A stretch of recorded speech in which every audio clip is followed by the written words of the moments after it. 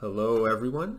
What we're talking about in this video is random variables and mean value. This is used all of the time in statistics. We're going to explain what it is, how it's written, and we're going to go over notation, which is also very widely used. It'll help you with everything that follows this video. So, to figure out what is a random variable, we're actually going to talk about two things. What is a variable and what is random? And we're going to start with variable. That's the easier thing to explain because people tend to be familiar with it. Okay? A variable, it's a mathematical object that can take on different values. So for example, we can write y equals 2x. X and y are variables. We're not assigning a specific value to either of them. They can take on different values, but there are certain restrictions. Specifically, y is twice as big as x, right? So if x is 3, well then y is going to be 2 times 3, y is going to be 6, right? If x is 10, well then y is going to be 20, and so on. And this is usually what people think when they hear variable, right? They think an unknown in an equation. So what is random? Okay, so usually when people think of random, they think, okay, let's say there's random dots on the screen. What would that look like? Some people think, okay, so it's like evenly spaced dots, right? Random dots on the screen. That's actually not random at all. That's a very strict structure. Each dot is in a certain grid location and so on. If you're putting random dots on the screen, then you have no way of predicting where the next dot is going to be. It might be right here, or it might be right here, right next to another dot, or somewhere else. So in mathematics, we use a very specific definition. If a process is random, it means you cannot predict the next event based on the previous events. That's what random means, okay? You cannot predict the next event based on the information you obtain from the previous events. So a random variable is a variable such that you cannot predict its next value based on the previous values. I'm going to write that down. Random variable is a variable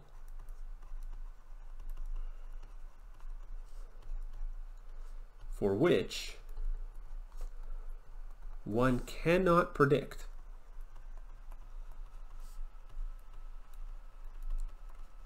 the next value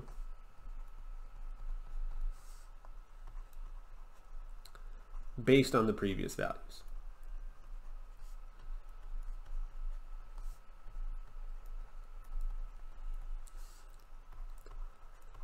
So, for example, rolling a dice. You have a dice with 6 sides, you roll it and you get a 5. And then you roll it again and you get a 2. And you roll it again and you get a 1. And you roll it again, you get a 2 again. So you've generated 4 random values. Can you use that information that you rolled a 5, then a 2, then a 1, and a 2? Can you use that information to predict what the 5th roll will be? No, you cannot. There's no way to predict the next value based on the previous values. So your outcome when rolling a dice is a random variable. Let's say you're surveying people and you're asking them, what's your salary? Okay, you ask one person and they say 20,000. And you ask the next person and they say 80,000. And you ask the next person and they say 45,000. And you ask the next person and they say 150,000. So you asked 4 people. Can you use that information to predict what the 5th person's salary is? The 5th person you walk up to? No, you can't, right? You can't use the answers of the previous 4 people to predict what the 5th person will say. So when you're surveying people, when you're doing measurements, very often that's also a random variable, right? You can come up with a situation where you're measuring something in a very systematic way where you can't actually predict the next outcome, but usually it's also a random variable. That's why it's used so much in statistics. Now, how do we write down random variables, right? If we're using math as a hieroglyphic language, well, we usually have a letter. Most favorite letter for a variable is X. And then you have a subscript that represents which generated value of the random variable are we talking about. So for example, X1 is your first value. First value of the random variable. In our dice situation, that would be a 5, right? X2 is your second value. Okay, in our dice situation, that would be a 2.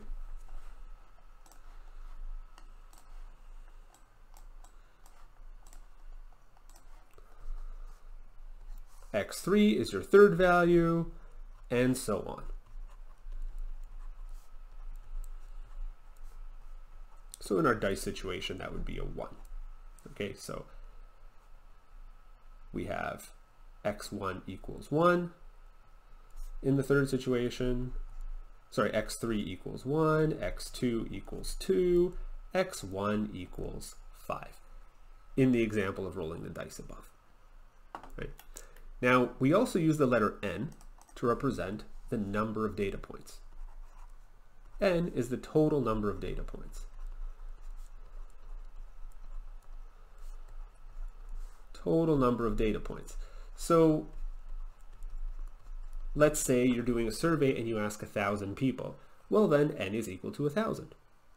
Let's say you're rolling a dice 15 times and looking at the result. Well, then N is equal to 15. Whatever you're looking at, N is the total number of data points, right? So let's say N is equal to 15, okay? You rolled the dice 15 times and looked at the result, right? So how many data points do you have? 15 data points. So if you want to refer to your last data point, you can write X with a 15 subscript, right? So that means your 15th data point,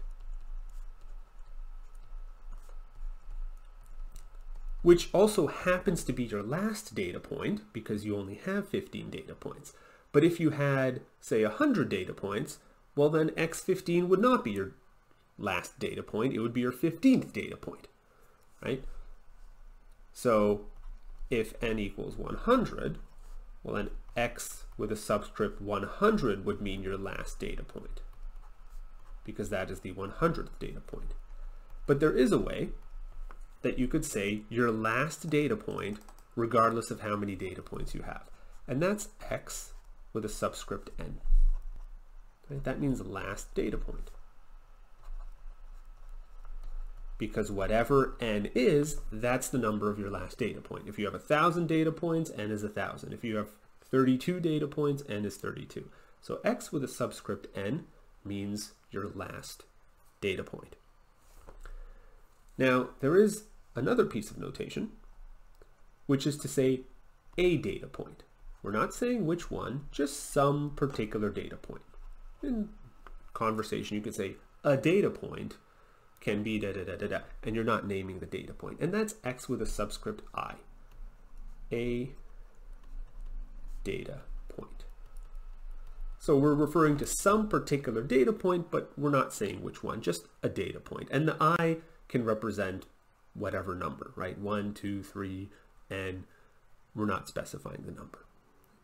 So you have X with the subscript of a number, which refers to a particular data point, right? The first data point, the second, the third. N is the total number of data points. X with a subscript N is your last data point, and X with a subscript I is a data point, just some data point, but we're not specifying which one. So we talked about random variables. We talked about how it means you cannot predict the next value based on the previous values. Like in our example here, okay, the top example with dice, the bottom example with income. But even though we cannot predict the exact value, we can still expect a certain number. Let's say we don't know that we're talking about dice. We don't know that we're talking about income. We just are observing some random variable, and we observe a 5. And then we observe it becomes a 2. And the next value is a 1. And the next value is a 2. We cannot predict what the fifth value is. But we can say that, well, we expect it to be somewhere in the low single digits, right? Probably it's not going to be 90,000, right? It might be a 1, a 2, a 3, a 4, a 5, maybe a 6, maybe a 0, somewhere in that range. That's what we expect, right? Looking at these numbers, maybe we expect like it to be around 3-ish, right? So when we look at the income, 20,000, 80,000, 45,000, 150,000, even if we don't know we're talking about income, we can still expect that it's not going to be a 3, right? It's not going to be a 3. So it might be around 50,000, 50, 60,000, right? We expect a value like that. And what we're doing there, when we approximate in our heads, we're actually subconsciously calculating the average, or something close to the average. Intuitively, we have an idea of what it should be. Now, the technical term for the average is the mean value. We also call it the expected value because when observing a random variable, you expect the next value, the value you cannot predict, you expect it to be somewhere around the mean. So, what is the mean value? Well, you may have heard the average is adding up all of the values and dividing by the number of values. So we have a symbol that we use for mean value, and that is the lowercase Greek m, which is pronounced mu. It looks like that. And it means add up all of the values, so x1 plus x2 plus x3 and so on, all the way up to the last value, xn, and then you divide by the number of data points. That's the mean value, or the average value. Now, when we write it like this, it takes a lot of space. It takes a lot of ink, if you're writing with ink. And it takes a lot of hope, right? You hope that the reader understands what's going on right here between the x3 and the xn, right? Because we kind of say, and so on, you know what I'm talking about. And hopefully they know what we're talking about. We know what pattern they want them to continue here. It's not a very convenient way of writing things down, especially when we get into more complicated mathematics. So there's another useful symbol, which is called the summation symbol. So this symbol, sigma, uppercase Greek S, it means add up everything in front. Whatever is written in front of the symbol, that's what has to be added up. So what has to be added up is the data points. Which data points? Well, all of them, right? So not some particular data point, all of them. And below the summation symbol, we write what that index I starts at, and above we write what it ends at. So what this means is add up the data points from the first one to the last one. That's what that symbol means. Add up all of the data points from the first one to the last one, right? So that's why it's all the data points. Add up the data points. Which data points? From the first one to the last one. And what do we do after we add them up? Well, we divide by the number of data points. Okay. That is the mean value. And that's how you write it using technical mathematical notation. That's how you write it in these hieroglyphics that we call mathematics. So, for example, let's say your data points are x1 equals 2, x2 equals 3, let's say we're rolling a dice, x3 equals 5, x4 equals 3 again, and x5 equals 1. So we've rolled the dice 5 times and we want to calculate our mean value. So our mean value will require us to add up the data points from the first one to the last one and divide by the number of data points. Number of data points here is 5, right? N equals 5. So we're going to add them all up. 2 plus 3 plus 5 plus 3 plus 1, and we're going to divide by 5. We can add an extra step here, right? Add up the data points from the first one to the 5th one and divide by 5, right? We're just inputting n equals 5. Then we end up what's in the bottom here. And so we have 5 plus 2 is 5, 5 and 5 is 10, 3 and 1, we have 14, divided by 5. Quick trick to divide by 5, just divide by 10 and then multiply by 2. Okay. So 1.4 times 2, and that's going to give you 2.8. So our mean value, the average of all of our rolls, is 2.8. The actual mean value of rolling a dice is 3.5 if you're interested. So that's mean value, and that's what random variables are. That's the technical notation. So hopefully that helps, and enjoy the rest of the material.